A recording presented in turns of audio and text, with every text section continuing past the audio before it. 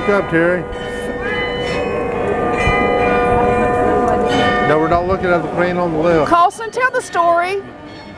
This is the grand wedding ceremonies of Duke Wilhelm V and his wedding to the Princess Renata of Lorraine, who's Austrian. And they got married in 1566. And what we're going to see here are two knights, one dressed in the Bavarian colors of blue and white, coming up against an Austrian knight in red and white. And they will joust, which was the #1 sport in the 16th century.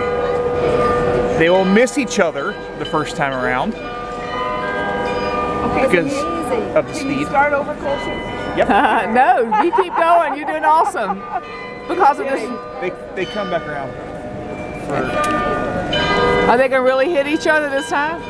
Oh yeah. They're what do you call those?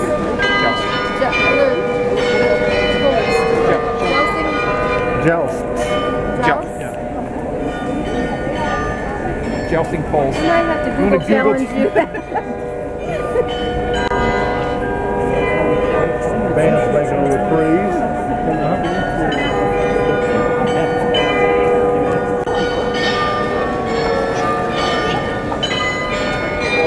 He wants to make bets on who wins, the Bavarian or the Austrian.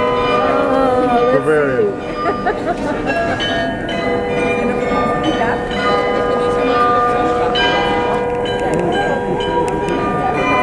So what does the winner get? Late. Carrie. Yes. Here they come. Ramming speed. Those are real midgets up there. What? Are they really? No. Oh! Uh-oh. Got it. Who was that? That's the guy from Austria. The other guy comes around and do this. And that's why the English drive on the other side. Yes. Really? Carrie, really? Yes. Like when we took Colson? You carry your joust in the right hand. How about that, Therefore, you got Colson? to pass on the right shoulder. You can add that to your tour, Colson. When we took the tour of the London Tower, that guy said, All right, what happens on the bottom? Americans, if you had paid your taxes, all this could be yours. All right, Colson, on the bottom, what happens? This is the dance of the Coopers. Commemorates the end of the bubonic plague.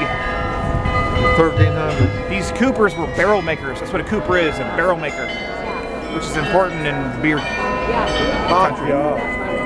So they're celebrating the end of the bubonic plague. Yeah. So they would quarantine themselves for months on end until these Coopers would parade around and knock on the doors and say, "Rejoice and live life as normal." Have a beer. Oh, wow. Hence the Hofbräu house happened. Oh, okay.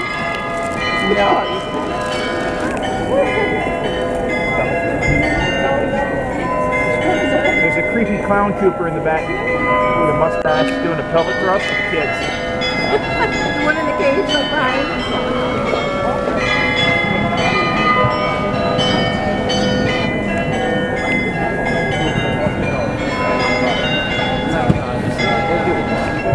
Those are midgets too, right? 99.100. Really? Everybody but the tour guides? I mean, if you look on the square, I mean, that's the big square. There's, it's packed.